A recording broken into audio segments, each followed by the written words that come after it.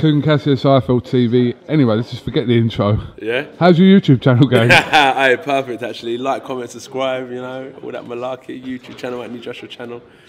Nah, it's good, bro. It's really good. If you ain't seen it, check it out. Always behind the scenes. I respect what you do because now I realise how difficult it is. You're on the roads doing what you're doing. Imagine when you're trying to train and do all the other stuff to promote boxing and then trying to capture content along the way. It's not exactly what you do because yours is in-depth, more exclusive and getting people's thoughts and asking them grilling questions. Ours is just capturing what we've been up to and then talking over it and stuff. So it's different, but it's still very relevant and it takes a lot of time. So big respect to you, bro. It's good what you've been doing. Thank you. And I think, was I one of the first when you come down to Maryland Estate? Well, yeah, I mean, it was like 8 years ago. More? No. Was I pro then? No. Yeah. 211. Yeah. It was about a year before you went to the Olympics. Yeah. I'm not going to say what I really want to say about. Go on, say it. Well, part of me thinks you're a pay-per-view star. Stay in your lane, like stick with the boxing and leave the YouTube stuff to me. That's what I'm. You know what I mean? You do your thing, I do my thing. But that's jokes. I've got beef with everyone right now. Nah, listen, that's what I mentioned. Go on, what you say? I'll be serious. I'm more than happy to help promote your channel up. But I've been working with you promoting for years. Anyway, nah, do you know what it is? As I said, we're completely different in what we do. Yeah. Imagine I picked up a camera and I started interviewing everyone myself. Then there's an issue. Imagine I picked up a camera and I started interviewing. Yeah, I heard what you said. I was like, what? Oh, you was like, what? Yeah, so it's you know I can't say that. Oh, what if I lace the gloves on? You know what I mean? I've seen you sparring Fury and all that right, stuff. okay, anyway. You tried. How are you?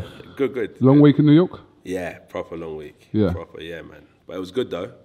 Felt more relaxed as well. As I said, there's not the same pressure I face here.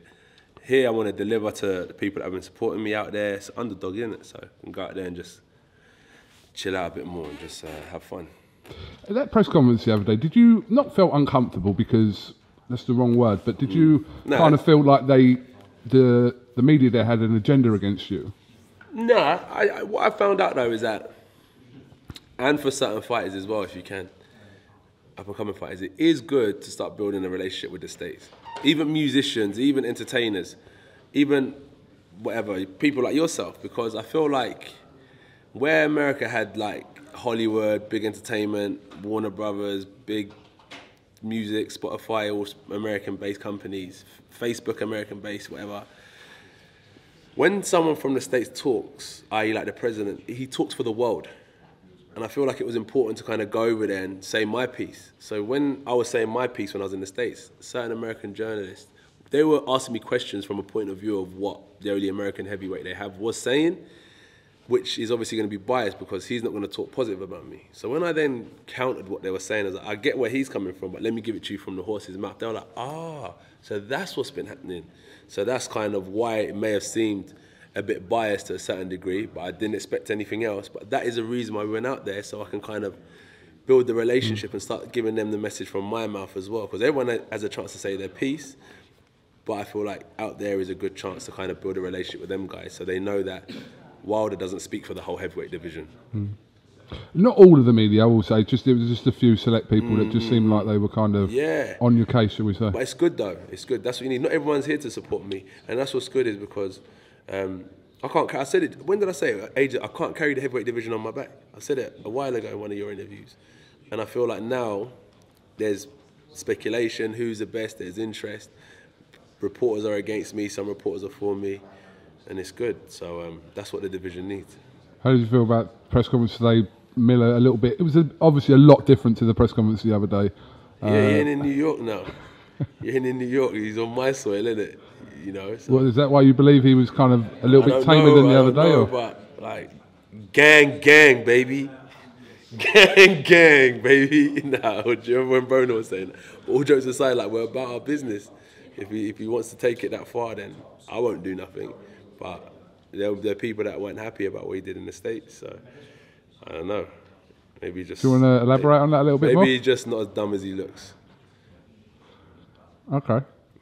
You said you wanted to reconstruct his face and his body. Yeah, I like that. I like doing that. Certain fighters have got tough heads, but I feel like because he's got so much grease and cheeseburger fat around his face, I think he just cut eye, bust nose. Like just reconstruct his face a little bit. lips, stuff like that. Just break him down. How much input do you have on what undercard will be at MSG on June the 1st? Interesting, they were saying it's going to be like a England versus New York / American type thing. English-Irish versus... I was like, what we're trying to do is build the bridge. We're not trying to burn it. I mean, we ain't going out there to create so you're not really for this idea? Or? I'm not really for it, but I'm not a promoter. That's why I let the promotional guys do their magic. They do a great job. But I think it'd be best if we do just good fights. You know, whether it's against a New Yorker versus another American fighter from LA or something like that, no problem, or two Brits fighting out there. Whatever works, but it doesn't have to be us against them. We're trying to bridge the gap, not burn it. Okay. Something I did want to ask you about the other day and I didn't. What are your thoughts on the comments over the last few weeks from Lennox Lewis? To be honest, I don't see them, but what I hear is he don't really have much positive stuff to say. Okay. If I'm honest.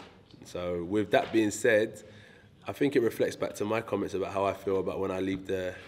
And if I met him face to face, it'll probably be different. Do you know what I mean? You believe stuff has been taken out of context in his comments? No, because the thing is, he's been documented on camera saying it.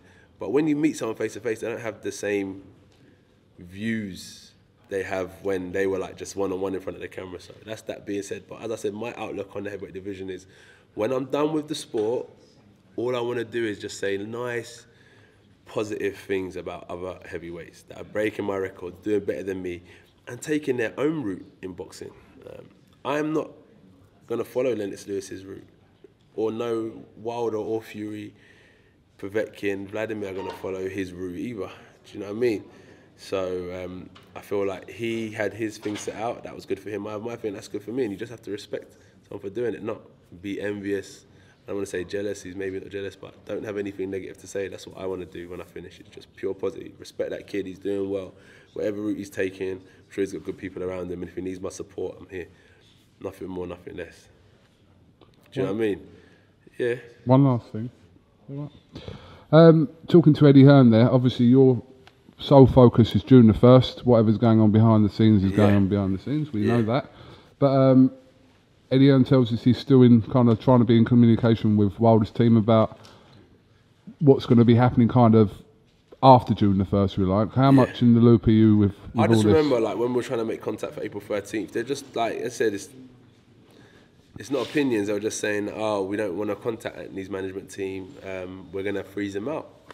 And that was it. That was just where it was left, really. They've been trying to make contact.